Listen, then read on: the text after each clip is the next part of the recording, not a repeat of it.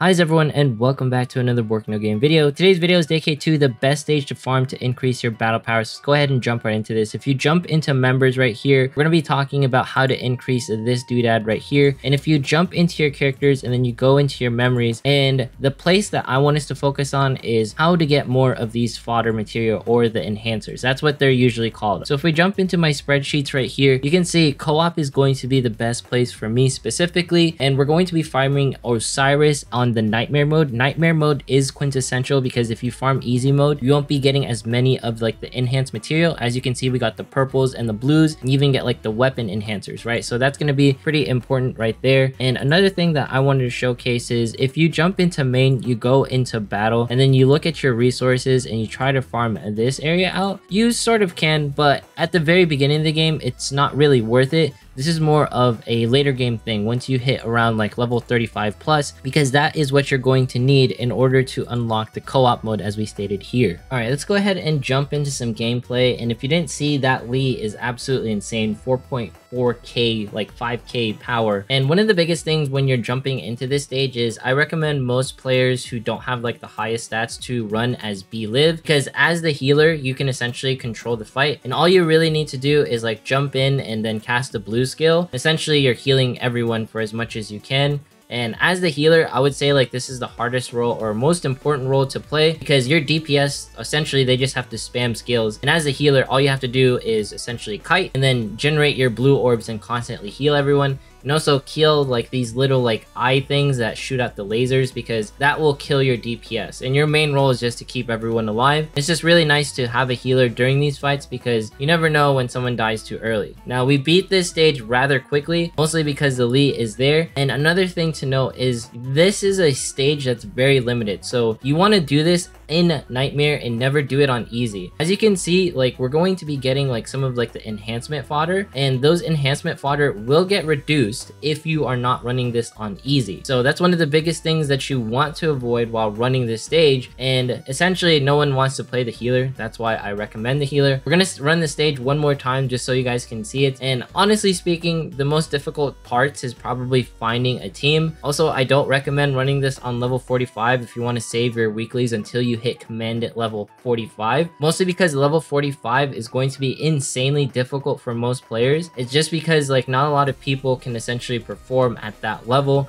So just be okay with like farming level 35. Don't try to save your currency in order to farm harder stages. This is the best way to also get 5-star gear in the game. So if you are wondering, 5-star gear is also the best gear for free to play. 6-star gear can only be obtained via the weapon gacha. We'll look at that later, but you should always be here if you can at the early stages of the game, and then you can worry about level 45 as the rest of your team members get strong, as the rest of the player base also gets strong, because it's just one of those things that it's just not going to be easy to do until everyone gets to, you know, that proper level to tackle the harder content within the game. As you can see, more enhancers and all that stuff, right? All right, so now that we know that co-op is going to be one of the best places to get enhancement fodder and just to get 5-star weapons, you should also be overclock material. The reason why is because this is probably one of the most used resources in the entire game, memory overclock circuit. So if you jump into main and then you look at one of my characters, let's go to Kamui, or no, let's go to Bianca. And as you can see, I'm going to need to overclock this Voltaire specifically. And in order for me to upgrade her any further, then I'm going to need overclock material. As you can see, I only have 3 left, and you're going to be overclocking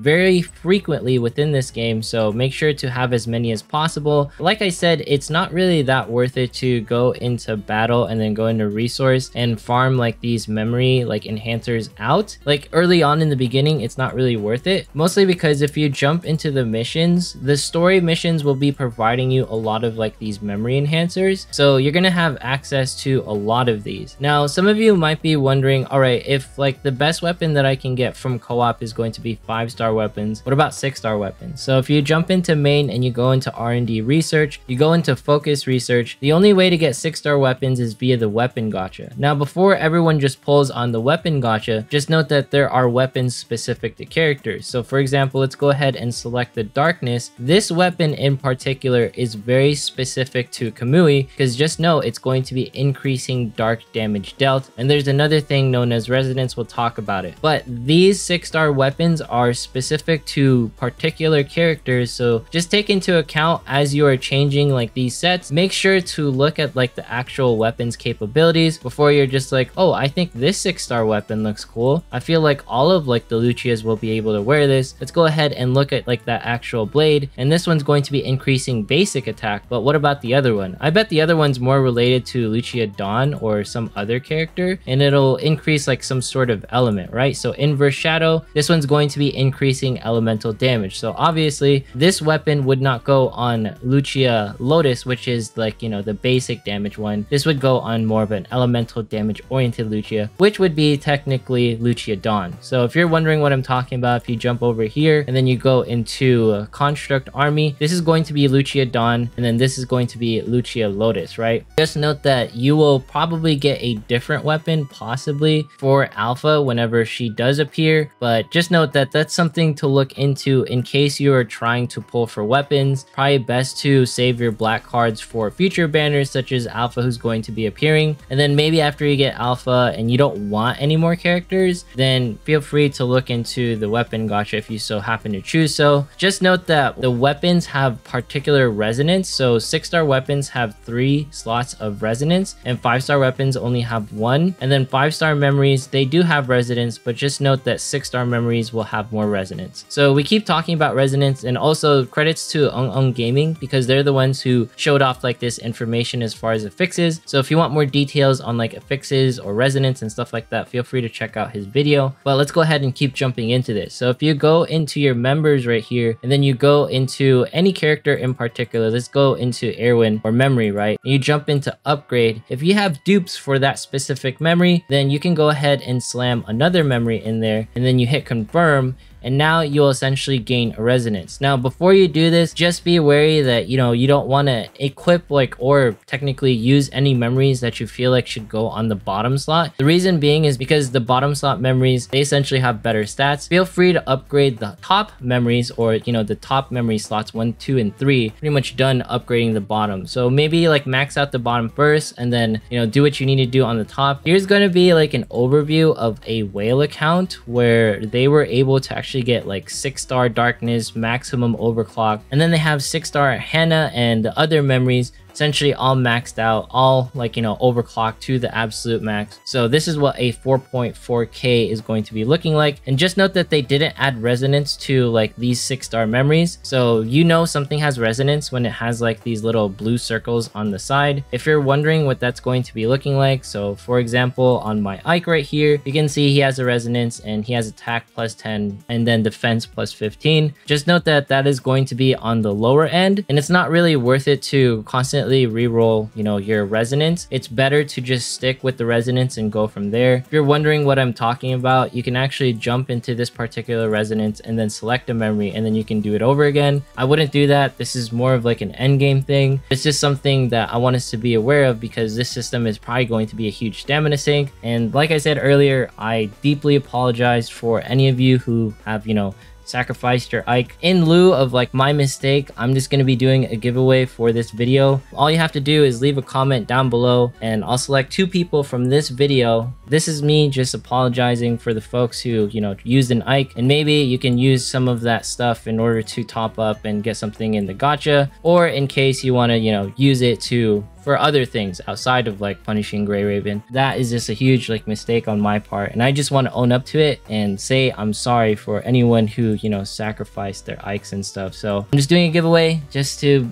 do what I can in order to help folks out. And yeah, I made a huge mistake and I'm just sorry for that. But anyways, we covered a lot in today's video. We co-op and all that stuff, right? This is going to be the best place to just get gear and enhancers. If you're not jumping into there, you're going into like the actual resources right here and getting overclock material, because you're constantly going to be overclocking your memories. And then if you need like more memory enhanced fodder, you know, feel free to jump into story. If you've pretty much expended all of your story in and if you expended all of your event co-op missions, then feel free to do like the logistics maintenance and, you know, farm like one of the harder stages, and, you know, feel free to farm this area out. But honestly, it's going to be really hard to do that at the beginning of the game because they're going to be so freely given out. And as you can tell, this is more of a late game thing. And like we talked about earlier, you can do like resonance upgrades, but this is like superior end game. I really wouldn't touch this until you know that you're deeply committing to like these memories, because what if you need them for other things? What if you want to build other characters out? I don't recommend, you know, using resonance on like these particular memories, because technically you can use this Ike set if you manage to, you know, pull like a Karenina or something, and you want to use like those dupe Ikes that you had for this character, or in case you want to use like Airwin on like other characters, right? So I wouldn't just jump in there and resonance just because you have dupes of like that particular what have you, because they could be used for other characters and memories can be difficult to get. And one more thing, when it comes to 4-star weapons, if you're wondering, 4-star weapons or anything 4-star and below cannot have resonance. Only stuff with like 5-star and above can essentially get resonance, and it's technically fairly limited, but we'll cover that in the future. But anyways, hopefully this video helped you out as far as like increasing your overall battle power. It's just really a repeat of like overclocking and getting like this enhancement fodder and just really going to town on your memories and on your weapons. But yeah, if you made it this far in today's video, consider subscribing, dropping a like, leaving a comment, follow me on Twitch, follow me on Twitter. If you want to be entered into the giveaway as an apology from me, make sure to just drop a comment. That way you can be selected via the YouTube random comment picker. Thanks so much and have yourself a fantastic day. See ya.